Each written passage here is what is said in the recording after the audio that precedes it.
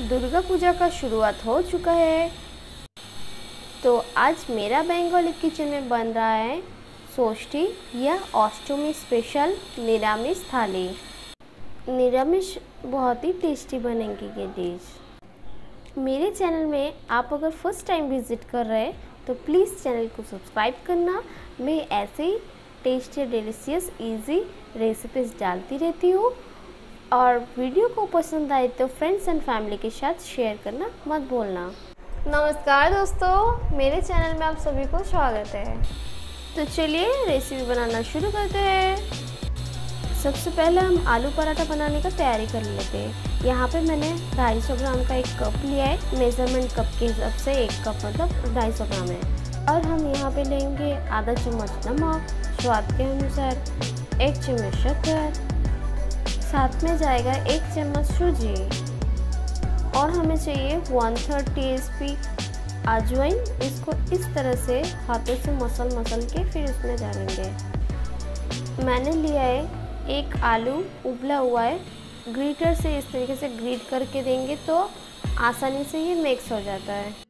तो हमने ये आलू को अच्छे से ग्रीस करके इसमें डाल दिया है। और हमें चाहिए आधा चम्मच जीरा धनिया का पाउडर और हमें यहाँ पे थोड़ा सा धनिया पत्ता चाहिए। मैं बच्चे लोगों के लिए बना रही हूँ तो इसमें मैं मिर्ची का यूज़ नहीं करूँगी। आप चाहे तो इसमें मिर्ची का यूज़ कर सकते हैं। और 2 चम्मच के करीब मैंने यहाँ पे रिफाइंड ऑयल डाल दिया है। ये सबको अच्छे से मिक्स करेंगे। हमने यहाँ पे ग्रीट करके आलू डाला है तो आलू को ये मैदे के साथ अच्छे से मिक्स कर लेंगे। फिर थोड़ा थोड़ा करके पानी जितना लगेगा उसके हिसाब से एडजस्ट करके इसको गूंथ के एक डो बना के रखेंगे। बहुत ज़्यादा सॉफ्ट नहीं बनाना है क्योंकि आलू है, हमें सेमी सॉफ्ट ही डो बनाना है, बहुत ज़्यादा सॉफ्ट नहीं बनाना है। ऊपर से ऑयल ग्रीस करके ढक के रख देंगे। तब तक सब्जी का तैयारी करके लेते हैं। यहाँ पे दम आलू बनाने के लिए पहले मसाला का तैयारी कर रहे हैं। 1/4 हल्दी पाउडर, थोड़ा सा मिर्ची पाउडर, 1 चम्मच जीरा और धनिया का पाउडर, ये मैंने घर पे बना के रखा है। स्वाद के अनुसार नमक और हमें चाहिए आधा चम्मच शक्कर, 1 चम्मच गरम मसाला, साथ ही में ले लेंगे 1 चम्मच अदरक का पेस्ट। थोड़ा सा पानी डाल के इसका एक घोल बना के रखेंगे।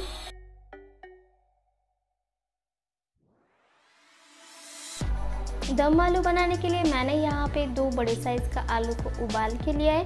कढ़ाई में 2 चम्मच तेल डाल के ये उबला हुआ आलू को हम फ्राई करेंगे। फ्राई करते टाइम आलू में थोड़ा सा हल्दी पाउडर मिला देंगे तो और भी टेस्ट अच्छा आएगा। आलू उबला हुआ है तो फ्राई करने में ज़्यादा टाइम नहीं लगेगा। ज़्यादा फ्राई करेंगे तो नीचे चिपक जाएगा। उसी कढ़ाई में 2 दालचीनी और 4 लौंग लेंगे, इसको फ्राई करेंगे। उसके बाद इसमें थोड़ा सा हींग डाल देंगे और टमाटर पर फ्राई करके लेंगे। हींग को ज़्यादा भुनना नहीं है, नहीं तो काले हो जाएंगे। निरामिष सब्जी बना रहे तो इसमें कांदा का यूज़ नहीं होगा और टमाटर बहुत जल्दी गल जाएगा। टमाटर सॉफ्ट हो जाए तो उसमें हमने जो मसाला बना के रखा था वो मसाले को डाल देना है। जब मसाला अच्छे से भुन जाए तो उसमें आधा कप दूध मिलाएंगे। जो वाटी में हमने मसाला बना के रखा था वही वाटी में हम दूध को मिला के डाल देंगे क्योंकि हमें मसाला वेस्ट नहीं करना है। मसाले के साथ दूध को अच्छे से मिक्स कर लेंगे। 2-3 मिनट के लिए इस तरह से चला के मिक्स करने के बाद उसमें फ्राई करके जो आलू को रख दिया था उसको मिलाएंगे। मसाले के साथ आलू को अच्छे से मिलाएंगे। 10 मिनट तक इस तरह से चलाते हुए हमें मसाले को भूनना है। ये देखिए अभी ये मसाला भून गया है तो इसमें फाइनली 1 कप हम गर्म पानी डालेंगे। अच्छे से मिला देंगे और 5 से 7 मिनट के लिए ढक के रख देंगे।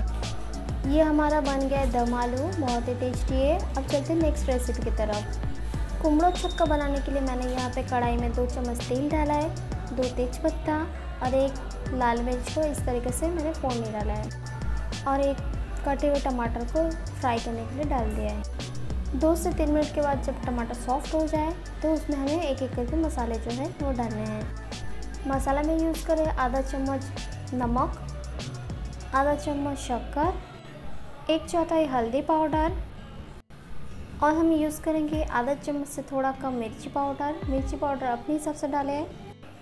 1 चम्मच जीरा धनिया का पाउडर और यूज़ करेंगे 1 चम्मच गरम मसाला, ये सब मसाले को नीचे से चिपक ना जाए और अच्छे से भुने, इसीलिए मैंने थोड़ा सा पानी डाल दिया इसको और इस तरह से चला के हमें अच्छे से पकाना है। मसाला जब भून जाए या पक जाए उसमें हमें उबले हुए चना को डालना है। मैंने यहाँ पे आधा कप चना लिया है, एक आलू को ऐसे बड़े हिस्से में काट लिया है और 200 ग्राम भोपला लिया है। सब्जियों के साथ चने को और मसाले को अच्छे से मिक्स करेंगे और ढक के 10 मिनट के लिए इसको पकने रखेंगे। बीच बीच में आपको ढक्कन खोल के चेक करना है नीचे से ना मसाले के साथ चिपक जाए कढ़ाई में, और जब अच्छे से पक जाए, मसाला भुन जाए तो उसमें आधा गिलास हम पानी डालेंगे। ये सब्जी को 2-3 बार अच्छे से इस तरह से चला लेंगे और फिर ढक के 10 मिनट के लिए रख देंगे। ऑलमोस्ट पकने में 10 से 15 मिनट लगेंगे, ज़्यादा टाइम नहीं लगेंगे। लो टू मीडियम फ्लेम पे इसको रखेंगे। तब तक पराठा बना लेते हैं। देखिए हमारा डो जो है सॉफ्ट हो चुका है, इससे हम लोइयाँ काट के लेते हैं। हमने 1 कप या 250 ग्राम मैदा लिया था, उसमें से 5 बने हैं ऐसे बॉल्स या मैदे की लोइयाँ। तो इसको बेल के लेते हैं।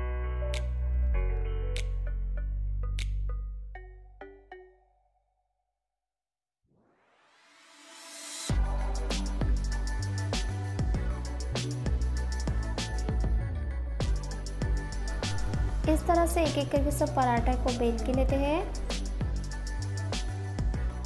और ये देखिए 10 मिनट हमारा हो चुका है, कुमड़ो छक्का बन के तैयार हो चुका है।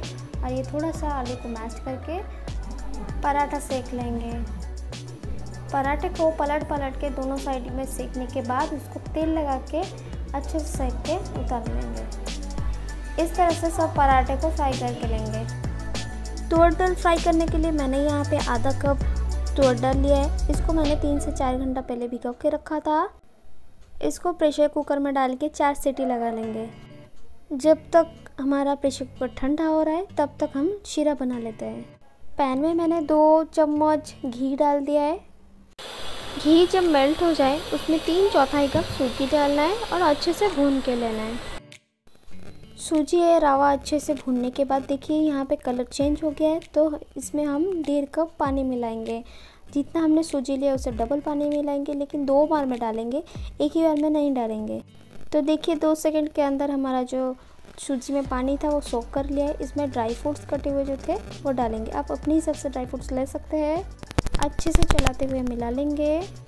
इस स्टेज में बाकी के जो पानी बचे हुए थे 1/3 कप वो डालेंगे और लो टू मीडियम फ्लेम पे इसको 2 से 3 मिनट के लिए चलाते हुए पकाएंगे। तो देखिए पानी हमारा सोख हो चुका है। तो इसमें हमने जितना सूजी लिया था उससे आधा हम शक्कर मिलाएंगे।